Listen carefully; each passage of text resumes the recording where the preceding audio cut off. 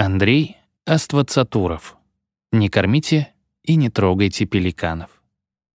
Моим дорогим друзьям Герману Садулаеву и Михаилу Елизарову. Автор выражает глубокую признательность Любе Шведовой, Валерию Айрапетяну, Анастасии Белик, Ольге Войцеховской, Стефании Чекановой, Галине Антонец, Вере Аствацатуровой и Анатолию Поливко за помощь и ценные советы. Глава 1. Сент-Джеймский парк.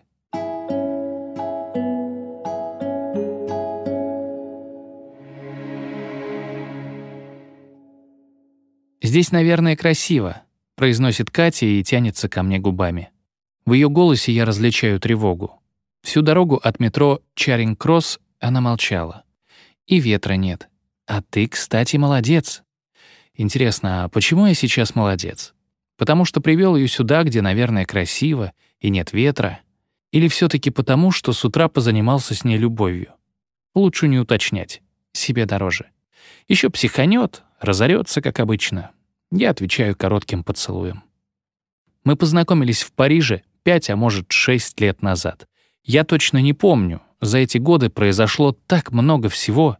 Она прилетела из Москвы в Париж на неделю спеть в каком-то закрытом местном клубе для русских богатеев. А я оказался там случайно. Приехал на культурный форум делать доклад с философом-постмодернистом Погребняком. Еще из знакомых там был наш друг, художник Лёня Гвоздев.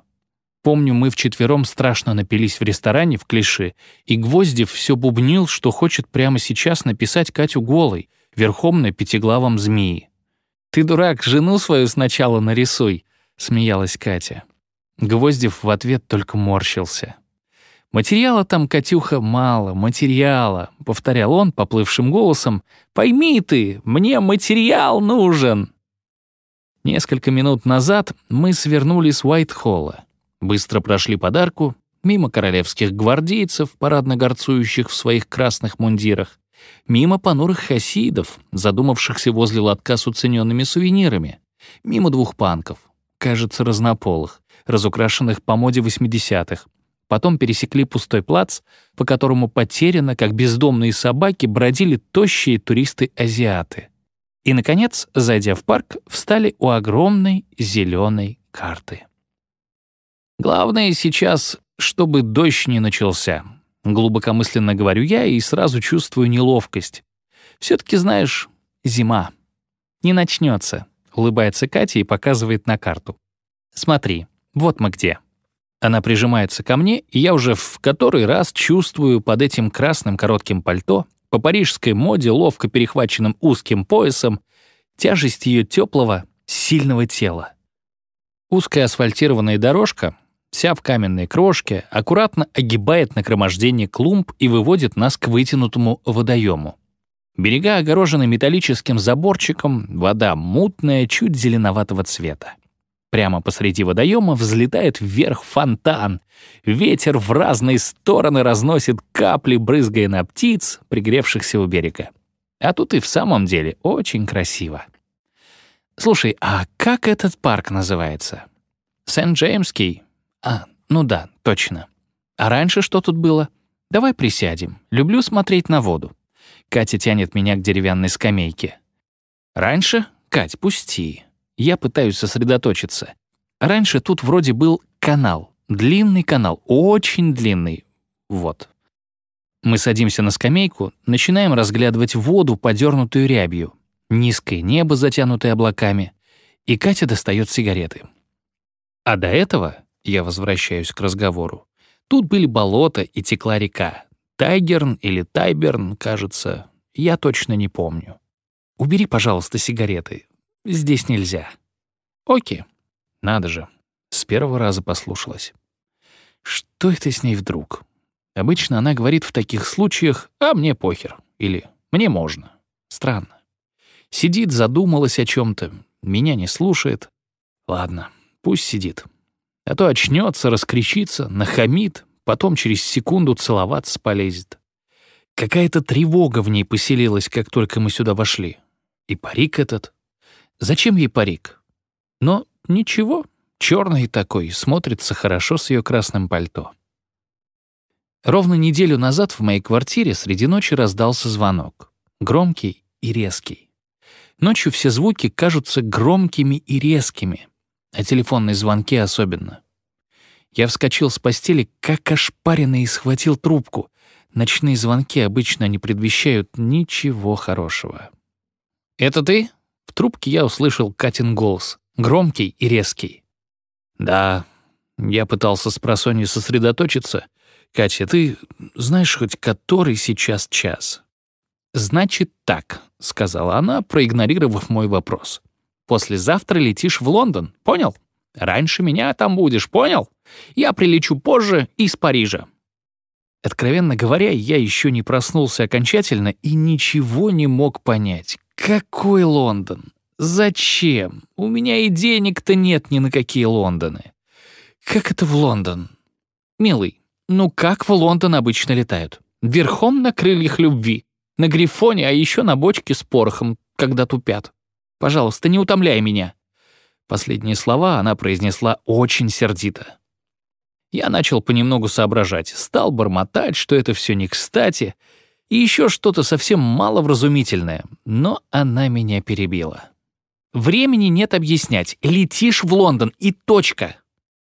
Тут я, наконец, собрался с мыслями и сказал, что ей все-таки придется меня выслушать. Во-первых, ты лучше скажи, визу ты сделал, как я тебя просила? Визу я сделал. Отлично. За билетами зайдешь в турфирму на Загородном. Пиши адрес. Я сказал, что не могу лететь, что у меня работа, статьи. Работа подождет, отрезала Катя. И статьи тоже. Отпуск возьмешь, понял? За свой счет или что там у вас? Хочешь, я позвоню твоему, как там у вас называется, декану?» Я подумал, что этого мне как раз не хватало для полного счастья — работу потерять. А вслух сказал, придав голосу равнодушие, что сам разберусь. «Тогда пиши адрес».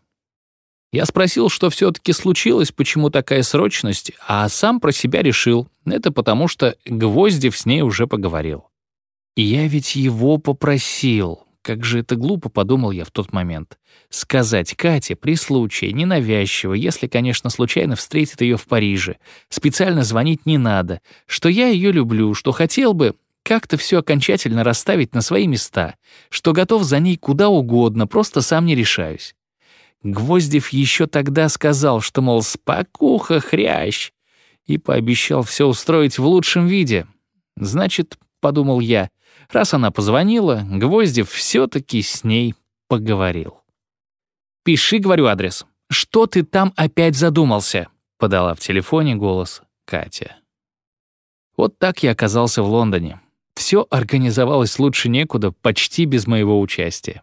За последние годы для меня стало привычным, что не надо ничего решать, что все происходит само собой, что меня куда-то берут на работу, потом увольняют, куда-то толкают, везут, тащат, уносят в салонах автомобилей, автобусов, троллейбусов, электричек, поездов дальнего следования, боингов, женят на себе, потом прогоняют безо всяких объяснений.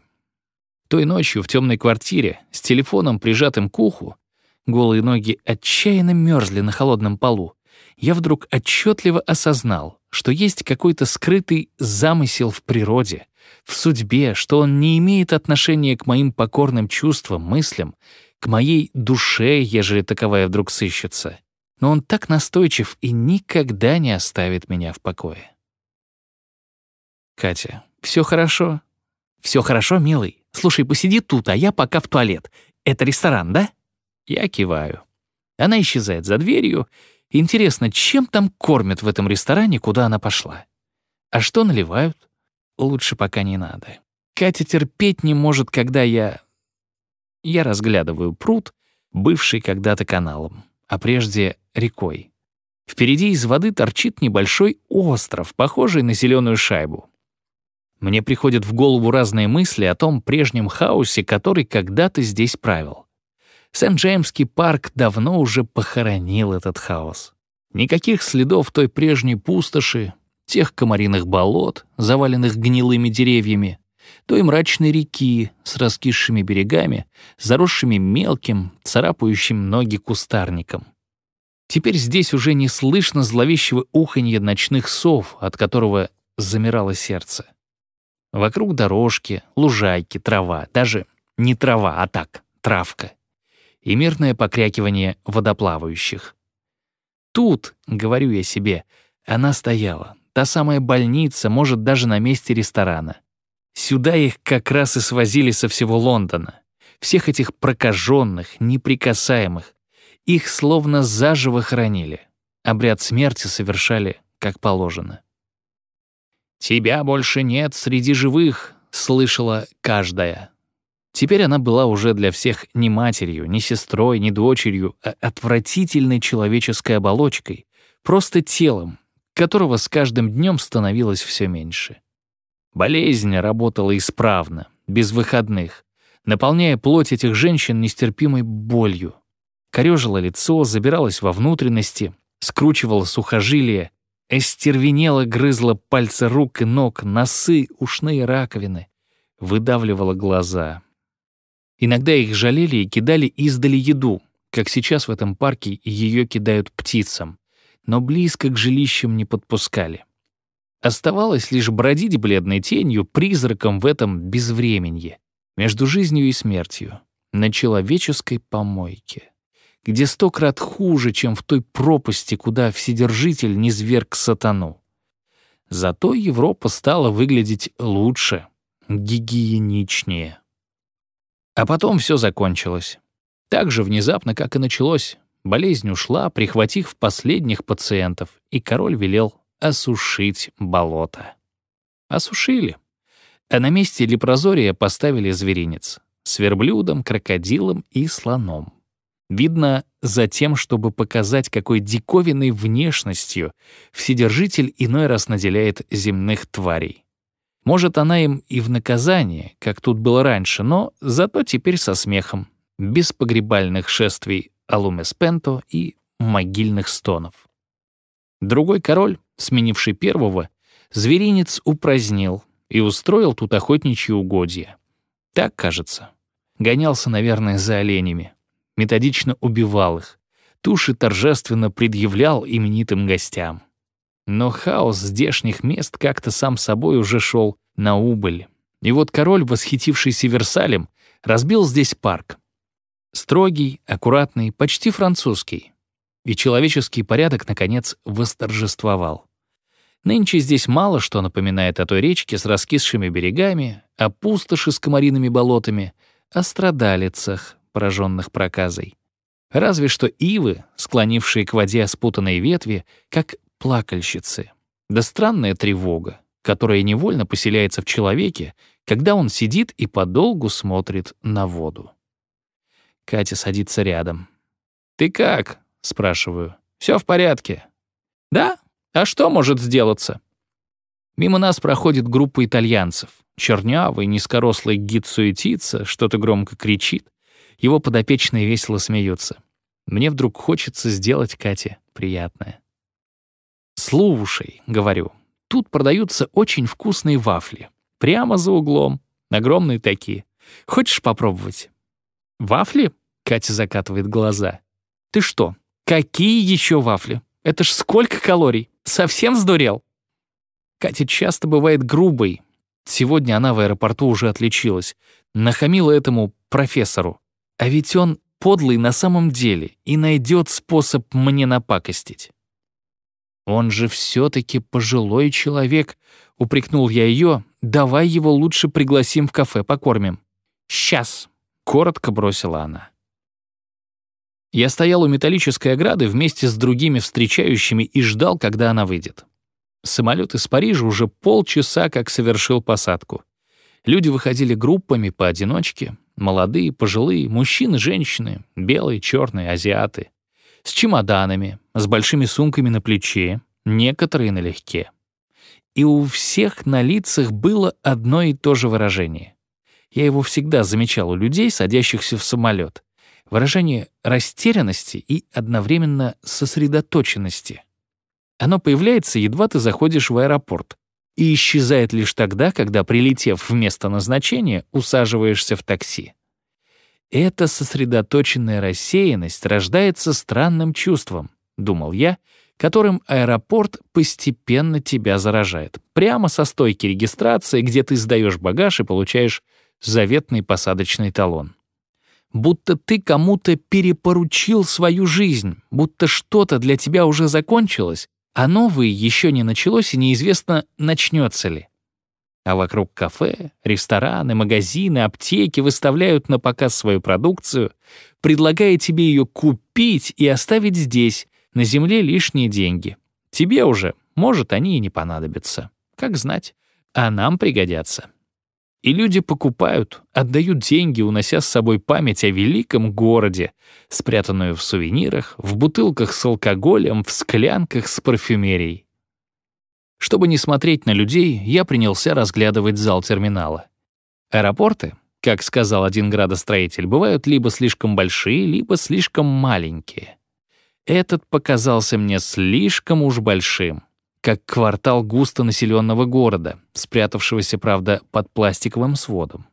Тут не было никаких тайн, все было выставлено на показ, все было обнажено, все, решительно все. Рейки, подвески, крепления, провода — все говорило о человеческих усилиях и о собственной рукотворности. Конструкцию свода поддерживали тянущиеся из углов длинные белые трубы, напоминавшие кошмарные паучьи лапы. Лампы распространяли странный электрический полумрак, в котором, как в паутине, копошились человеческие существа. Я вдруг поймал себя на ощущение, что здесь, несмотря на столпотворение, как будто никого нет. Чтобы отвлечься, я начал думать о Кате. О том, как она сейчас выйдет ко мне навстречу, улыбаясь своей неприличной улыбкой. О том, как я прошепчу ей привычные бесстыжие слова, а она ответит, что скучала. Интересно, — подумал я, — а Гвоздев сказал ей или нет? Наверное, забыл, псих чертов, а ведь обещал. «Вас же просили меня не встречать!» — взвизгнул возле моего уха хриплый старческий голос. Я дернулся от неожиданности и обернулся. Передо мной стоял коротконогий пожилой мужчина в синем пуховике.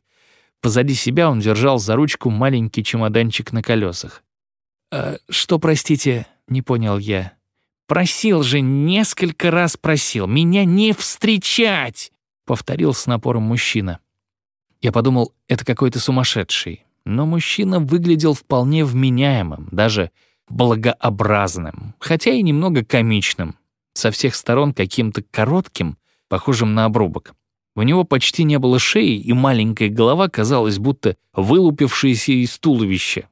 Короткая седая стрижка, короткая кабанья щетина на щеках, вокруг рта, под подбородком, короткий мясистый нос, на котором плотно сидели металлические очки. Вроде я его видел где-то. «Я же просил!» — возмущался мужчина. Он достал из кармана платок и вытер пот со лба. «А с чего вы взяли, что я именно вас встречаю?» И тут я вдруг понял, с чего. Нас когда-то знакомили очень давно. Мне еще сказали, что он уехал из СССР в 80-е и теперь работает в каком-то европейском колледже. Помню, на его доклад в Москве сбежались все наши филологи. Правда, исключительно те, кто мечтал уехать за границу. Он работал экспертом в нескольких комиссиях. Фамилию этого профессора я забыл. Вспомнил только, что она звучала уменьшительно-ласкательно, как вид грызунов, и очень ему подходила. Наверное, он сюда прилетел с лекцией, увидел знакомое лицо и решил, что его встречают. «Я же специально звонил в ваш фонд», — продолжал профессор. «Сказал, что сам доберусь». Он спрятал платок в карман. И тут я, наконец, увидел Катю. Она шла мне навстречу ровной, уверенной походкой и тянула за собой свой малиновый чемодан. На ней было красное пальто, перехваченное узким черным поясом, и почему-то черный парик. Я не успел подумать, зачем ей понадобилось надевать этот чертов парик, как профессор встрял опять. «Вы что, меня не слышите?»